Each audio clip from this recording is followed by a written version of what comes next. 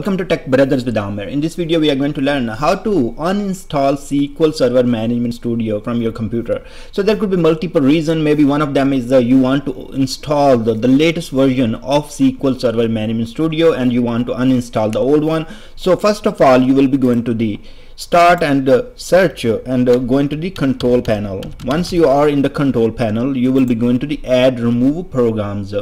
So type it here. You could have a type add remove programs in the search and it will bring you right here. So once you are there, then you are going to find the SQL Server installed on your machine. So let's say in my case I have SQL Server 2012, also I have SQL Server 2014, and that's where I can go and start the uninstaller. So I right click here, uninstall it, and backslash change. I click here. Once I click it here, then I will come to this window.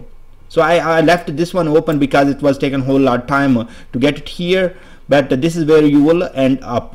Now once you are there, you are gonna hit next and select the SQL Server instance. So at this moment we are not removing the SQL Server, or we are not uninstalling SQL Server instance. We will remove some features. So see here, instance to remove feature from. So we can select that part and hit next, and then we'll see different features.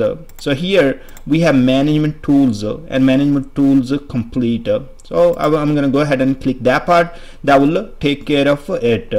Hit next, and then we will be just proceeding with next, and it is taking a little bit time.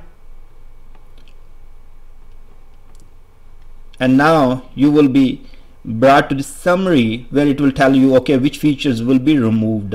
So once you are okay with this one, hit remove, and this is going to remove, and it is going to take some time, and finally you will get the button for finish. So you hit finish and your uninstallation of SQL Server Management Studio will be completed.